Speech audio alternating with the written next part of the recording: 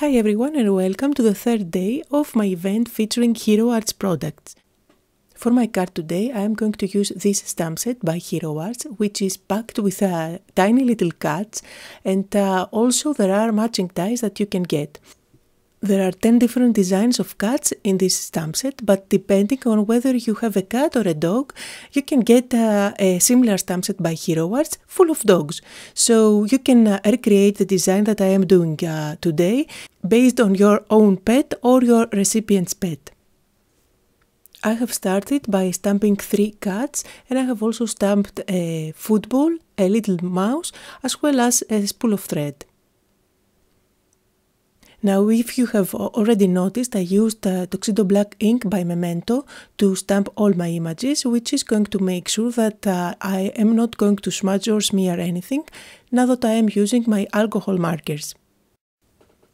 And what is great about these designs is that you can really customize them, and you can color them based on your own pet or your recipient's pet.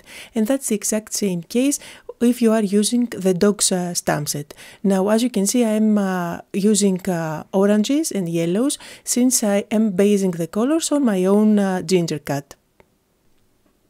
And then I am going to use the matching dies to cut out everything. Notice that I forgot to color the tiny little images, but I will do it later on. So I'm going to run them through my Sizzix machine, and everything is cut out now. Now I am going to work on this white panel, and I am going to stamp 3 tiny little images from the same stamp set. I'm going to use 3 inks. They are all very pale colors since I want my background to be very subtle. And so I am going to stamp the spool of thread with pale yellow, and I'm also going to use pale blue and pale green for the rest of the images. So I'm spreading that image all over the paper, and now I'm going to move on to the next one. And this is the food bowl of my cat, so I'm going to stamp it in between the empty areas.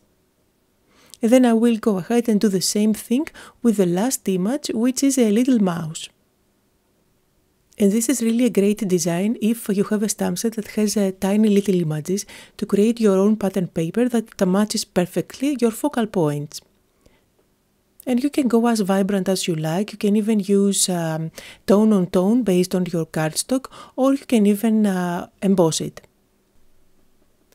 So here is the final outcome. And now I'm going to go ahead and use this die, which is a die that cuts out 3 windows, and I'm going to place it on top of my panel and run it through my die cutting machine. I'm just making sure that I place it nice and straight.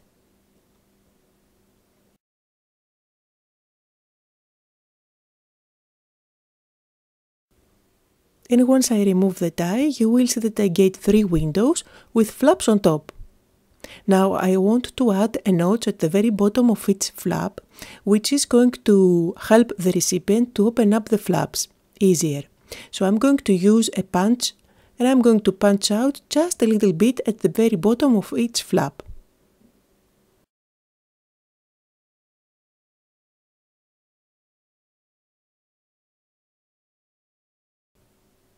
And now I'm going to embellish those flaps, so for each one of those flaps I'm going to stick on top with a foam square a tiny little image, which is actually one of those images that I used to create my background.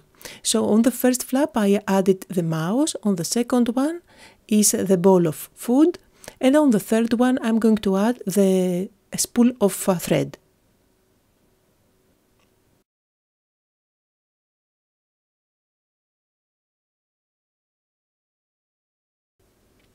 Now I'm using a pencil to mark where these windows are going to fall on my base panel, and I am going to use some tape at the back of my cards and stick them just where those windows will fall. And as I am doing that, just to remind you that you can find a full list of all the supplies that I am using today down below in the description area, as well as on my blog. I am also making sure that I link to more than one online stores, so don't forget to check out the prices before you get anything. Now I'm going to use my eraser and make sure that I remove all those pencil marks. And then I grabbed my foam tape. I'm adding some at the back of my panel, and I'm also going to make sure that I add enough foam in between those windows to have enough support. So now I'm going to peel off the backing and then stick that on top of my panel, making sure that I align the windows with the cuts nicely. And now we'll go ahead and prepare the sentiment. I am preparing my black cardstock with embossing tool, which is going to remove static electricity. I am going to stamp the sentiment with Versamark ink, and the sentiment says lazy days are the best, and this is why I chosen from all the designs of those cards only those that they are laying down. I think this card is so cute. So anyway, I am going to apply some white embossing powder, and I'm going to heat set my cardstock, and then I'm going to cut out the sentiment and actually create a fishtail. And there are many options on adding a sentiment in this card. Since the background is so subtle, I could have just used black ink and stamp my sentiment directly on top of my panel.